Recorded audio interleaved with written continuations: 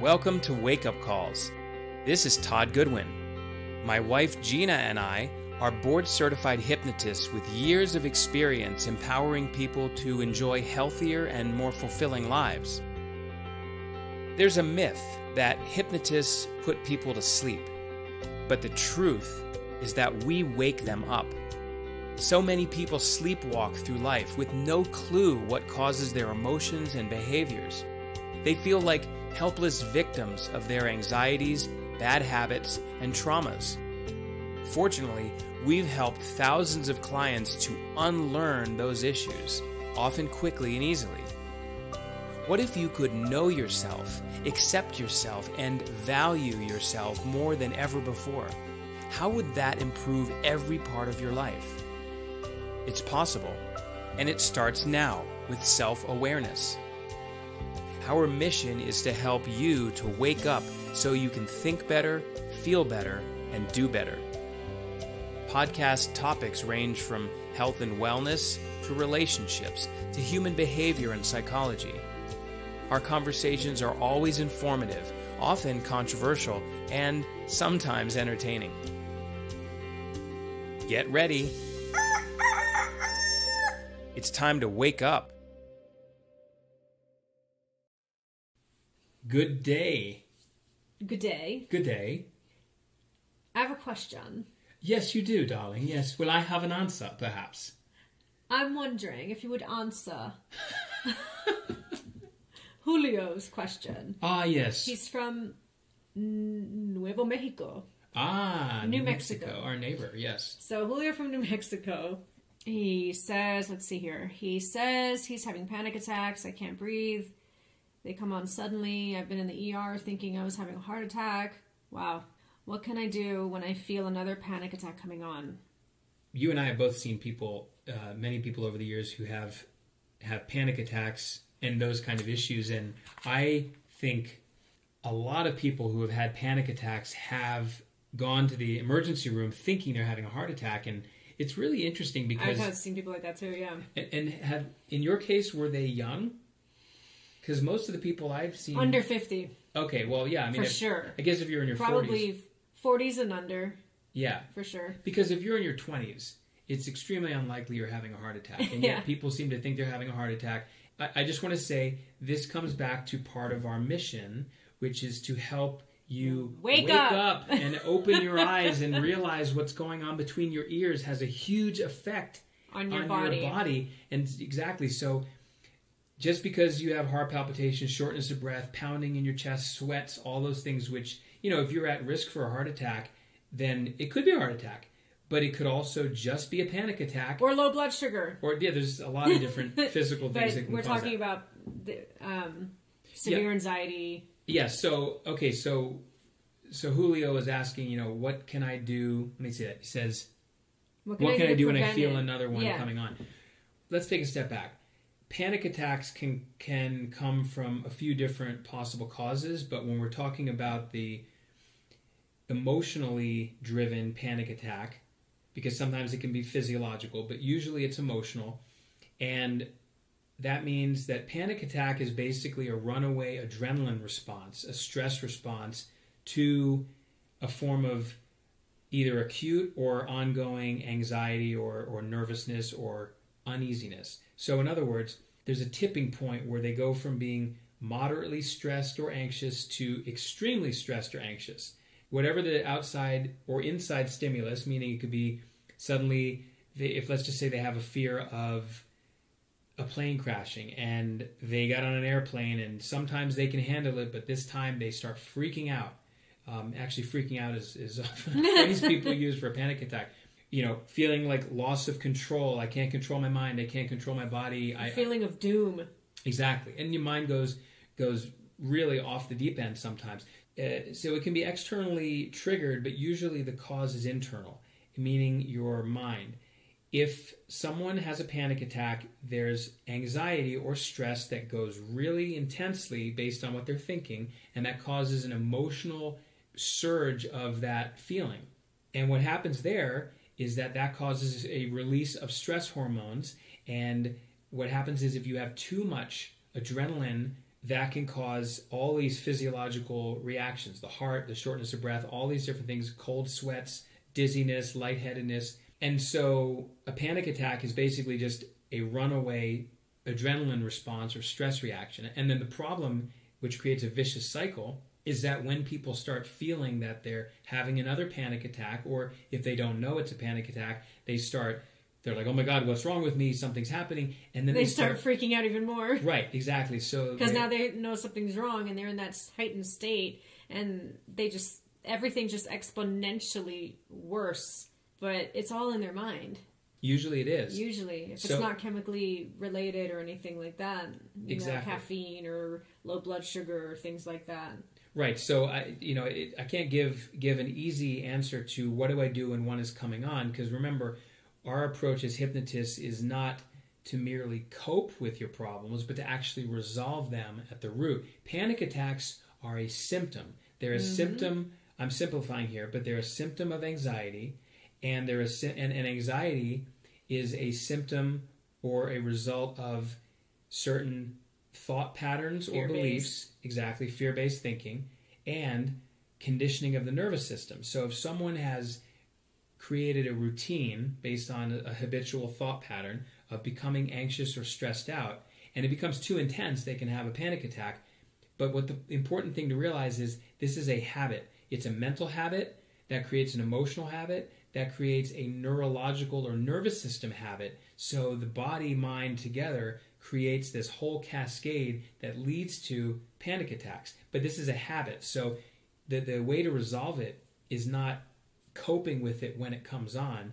It's figuring out what is the mindset or belief system or perception or thought that causes the anxiety or stress, which when it gets too elevated causes the panic attack. And to change that underlying thought process or belief system and recondition the nervous system to be calmer. I had a client once who, and this is a really interesting root cause of a panic attack. It was kind of cute. It was endearing. Okay. She had a huge, bigger than I used to have, phobia of spiders. And she was driving on the freeway in Miami on I-95, a.k.a. the Death Trap. Oh, I remember this. Someone dies like every day on I-95 almost. Wow. It's terrible. Or there's an accident every day. At least there's an accident every single day. Yeah. Every single day. So she was on I-95 and she had her kids in the car. And she saw a spider crawling near her windshield. And she freaked out on the highway. And she had to pull over. And she was just freaking out. She ran out of her car. And her kids are like seeing their mother in this panic state, acting ridiculous. Had to almost cause an accident. Could have killed everybody and more, and then some. And it's just like, wow, if she'd only resolved her phobia of spiders, she wouldn't have had this crazy out of nowhere panic attack on the freeway with her children in the car. Wrecked her car, yeah. But she got over it. And she was laughing about it, and she knew it was ridiculous. But you helped her over it, right? Yeah. Right, so you can laugh at it when it's done. No, but this is a serious problem. I remembered right now a client who had panic attacks, and a lot of phobias, a lot of panic attacks, and anxiety in general originate from or have their origin related to some kind of emotional trauma or traumatic event. And very often we're not even aware of what that we even have the trauma. And this is why it's so important, because so much of anxiety and these kind of issues come from traumatic experiences. And trauma, folks, can be easily fixed. Don't believe when they tell you you just have to cope with it. If you have post-traumatic stress, you're going to have to just deal with it. That's absolute bullshit.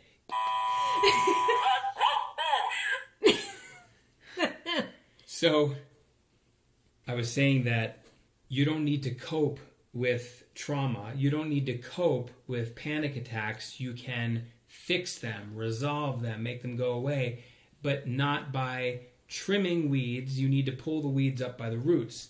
So, my client story. Yes. So this client, she came to me knowing she had had a traumatic experience, and the symptom from that point on was panic attacks. Her issue was she was coming home one day, or one night, and she was walking up to the front door of her house with keys in her hand, and some guy jumped out of the bushes and held a gun to her head and to steal her purse. You know, obviously she was massively startled and traumatized by that experience. She wasn't physically harmed, but when I met her, she said that since it had happened 9 months earlier or so, she had not been able to go to her house alone at night at all. Anytime she would even approach her house, she would start getting extremely nervous, start having a panic attack. In fact, she couldn't even go to her house even during the day without feeling nervous. But at night, it was much worse. When we resolved the trauma, changed her memory so that it was no longer scary to her, then it was done. And she told me that she went home, had the keys in her hand, she remembered what happened, but she wasn't nervous. That's amazing. But that's it. It is amazing. Those are fairly typical in terms of the results, because if you can identify the origin of the trauma and you can change the perception of it, then the anxiety which comes from that, the belief system surrounding that trauma, like I'm not safe outside of my home, someone's going to hurt me, someone could kill me, attack me. Right. So she had that belief playing in her head, and her mind was doing that to protect her. The problem was that's highly unlikely to happen again, so we needed to change her perception, and the panic attacks went away. So my purpose in telling that story, just like when you were telling yours, Gina, is that panic attacks are a symptom, and when you deal with what is causing that, then they go away. Mm-hmm. You might be thinking, well, okay, I've been to therapy for months or years. I really understand why I have panic attacks, but I still have them. And I've had clients who have said this too. Or they've done yoga or self-help books or been to a psychic or sure, to like an empowerment workshop or stuff. So the problem with, these are all fine. The only problem with that is that all of those methods or modalities work at the conscious level, and the source of emotional challenges like stress and anxiety, panic attacks, trauma, all of these things are at the subconscious level. The subconscious, if you don't know, is your irrational, emotional, habitual, instant gratification, and self-preservation part of your mind. It is much more powerful than your logical, rational, long-term thinking conscious mind. So your conscious mind may know, I know I'm safe in this situation. Like, I know this plane is not going to crash. I know the spider's not going to kill me. Exactly. I just remember I had a client who was driving down the highway, and she had a phobia of spiders. And another one. Yeah. I just remember the spider. She was driving. It came out of the air conditioner? It shot out of the air vent because the air conditioning was on, so it blew the spider onto her. Oh my God, I would have died if that were me in the past. She almost got in a wreck. Yeah. That was, she really... That could create a phobia even if you weren't scared to begin with. For sure. I had another client who developed panic attacks because where he was afraid to drive on highways, and actually it wasn't... What's interesting is that for him, he had no apparent trauma, and the first time this showed up, he didn't have any obvious anxiety. But what was interesting, and this is probably rare, but I asked him some questions. Were you taking any new medications? Did you have any other issues going on? Turned out he had just started taking an allergy medication, and apparently one of the side effects can be racing, heart rate and all of that.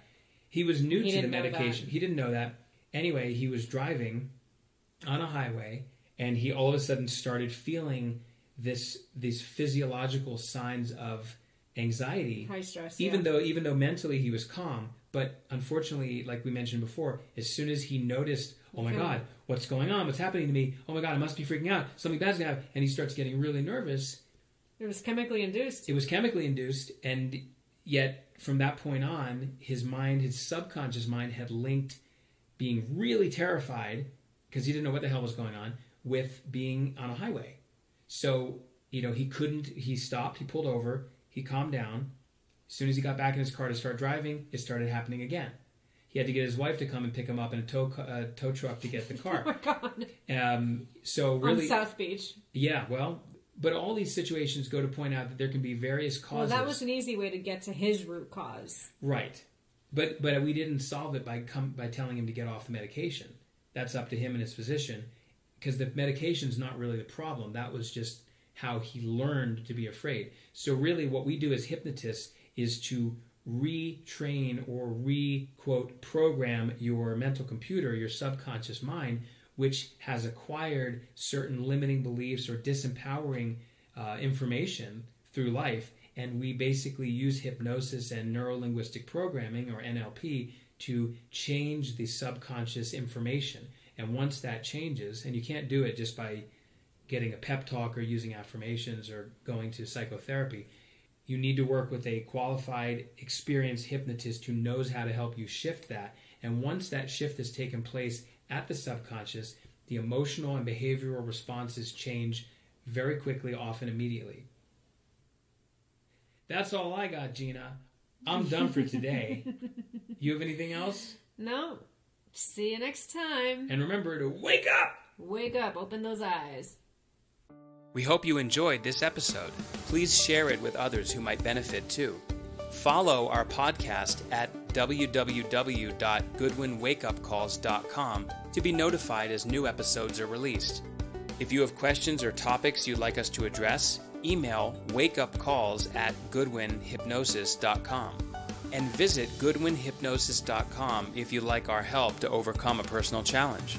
We'll talk to you soon.